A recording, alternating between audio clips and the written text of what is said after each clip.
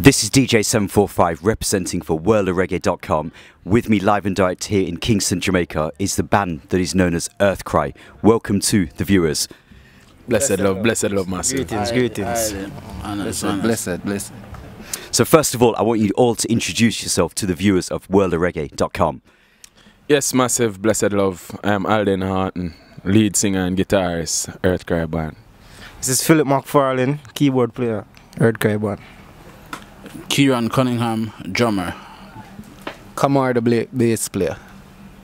So we've just seen you performing at Rebel Salute 2016, your debut performance. How did it go from your perspective as a band that was debuting at Rebel Salute, the big Rebel Salute 2016?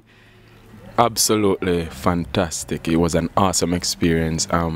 It's always quite refreshing to see when your music, being that it's new to people, is so well received, and that's what it felt like. It was well received. It was a nice energy exchange from the audience, and nothing short of wonderful, because it's always just fantastic to just have that feeling. Your songs are new, and especially in Jamaica where it's a tough crowd and the people react that way to your new music. It's fabulous. We love it.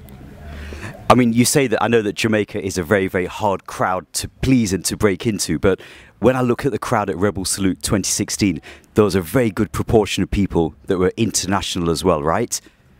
Yeah, definitely. Because we saw a lot of Europeans, Americans, Jamaicans, Caribbean people. And I mean, what we learned that these people love reggae music.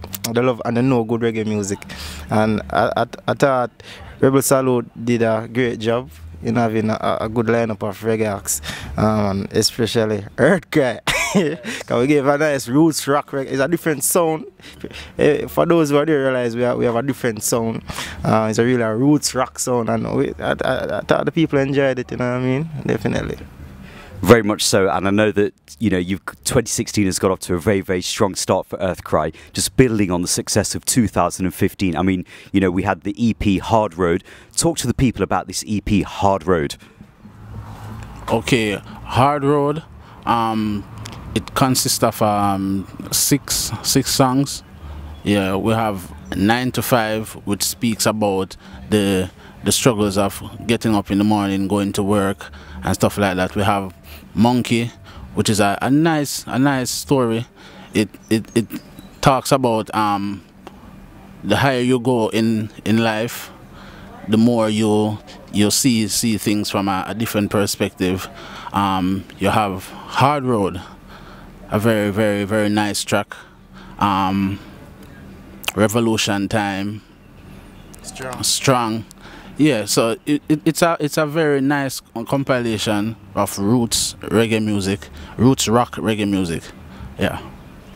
And the one thing that I really love about the EP Hard Road is that it's all strictly live instrumentation. How important is it for you as a band, Earthkry, to have live instrumentation? Extremely important, you see. This is why we work so well together, and we're all of the same mindset. And I guess somewhere in the industry, the software instruments and the computerized instruments, they have a place, but the energy that comes from recording live instruments is can't compare to anything. So it's just, to us, we need that energy to stay, that vintage energy. We love the old school of everything, so we need that vintage energy to stay around. So the live instrument recording, doing it this way, it's crucial to us, very important, to say the least. Using guitar amps, organic. So definitely we try to keep it organic as much as we can, definitely. I mean, reggae music has such a strong and rich heritage of live bands. We're thinking of obviously looking at people like the Wailers, then we've got people like the Mighty Diamonds, and there's so many names I could go on and on. Are there any particular bands from yesteryear that have really inspired Earthkry to do the works that you're doing? Yeah, most certainly the Wailers, you know what I mean? Yeah, they have such a great impact on our music, and we try our best to be creative and original at the same time, even though they are all, you know what I mean, role models, so to speak, you know what I mean. The instrumentation, all instrumentation is a bit different, you know what I mean. The rock influence is a bit more, but yeah, they're. So I know that the Hard Road EP is doing very, very well with tracks like 9 to 5, Revolution. What's the plans for 2016? Because I know that the viewers are eager to learn what's going to be in store out there. Well, 2016, you can look forward to more music videos. The album release, which is May, April. The documentary, which is will be out very soon. You know what I mean? And just keep following us. You know what I mean? Subscribe to our YouTube channels. We have quite a few shows also. We have Reggae Month coming up. We have quite a few shows there, and we're looking forward to tour. US, Europe, you know, so just look out and thanks for supporting us. You just mentioned a documentary. Now, I'm sure that our viewers are going to be very, very interested to learn more about this documentary. So just in a few words, just give a little insight into what this documentary is all about.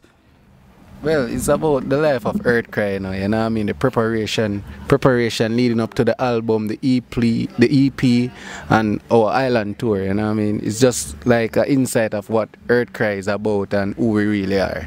Yeah. So it almost seems like we're going to get a behind-the-scenes look at Earthkry, what happens in the background, maybe some footage in the rehearsal studios, how you're vibing together and things. So definitely something to look forward to here, and no doubt it's going to be featured here on worldofreggae.com as well. In terms of other plans for 2016, I mean, how close are we to completion of this album? Because I know that we've said that there's going to be a release date loosely around April, May time. How much of the works are complete? Well, the album is basically done. Okay. It's just to build a platform where you can release the album. Where you don't release album and it don't, you know, so nobody knows. Done. We actually starting to record the next album. That is the focus. That is the focus. It's just the EP is just to set the platform. Right, you know, it's just what the appetizer then, to say the least. Preparing you for the main course. The album is the main course. So the EP just come for whet your appetite. And then when we present the main course now, you go home and you come back and represent the next one again in the new set. And it's basically to have a solid foundation, you know what I mean? 'Cause for those who in the music industry know, you have to market and promote, you have to have a solid platform, you know what I mean? And you don't want to just drop an album without nobody to, because we're fairly young, you know. As much as we're doing these shows, a lot of people don't know us. So we give thanks to guys like DJ 745 and Real Reggae for really bringing us to the world, you know what I mean? Definitely. I mean, to me now, it seems that in recent years, the platform to move forwards as a new artist or band is to drop the EP or a mixtape and then come in with the full album. And I think that route seems to be paying dividends for a lot of artists, in the sense that you're getting your works out there before then starting the touring schedule, right? Yeah, definitely. Because if you realize in some of the shows and the documentary will say you have some people have Hard Road as their favorite song, some people have 9 to 5 as their favorite, some people I remember when this guy came on stage and stopped the band after we playing Monkey, so we have to play it again and put on some money on the stage. I don't know what the song does for him, but you know what I mean. So one of the things is dropping an EP with different titles that different people have their favorite song because of their life story or what they experience, you know what I mean. So I think that's the advantage of dropping an EP, you know what I mean, definitely. So more, when you go a stage show, people will know that song, they will know the other one more than doing one song and then the other songs they don't really know, you know what I mean. So that's the advantage. If the EP is interesting enough, it will make them want the album.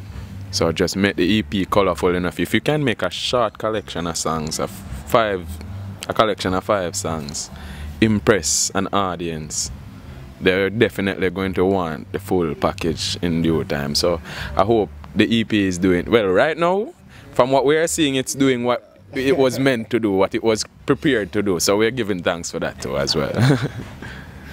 There you have it, live and direct from Earthkry band, live and direct here in Kingston, Jamaica, representing for worldofreggae.com. We give thanks for your time today. One love. Blessed Give love, thanks, man. give Every thanks. time. Big up Real Reggae. Yeah, man. Every time. DJ 745, yeah, definitely.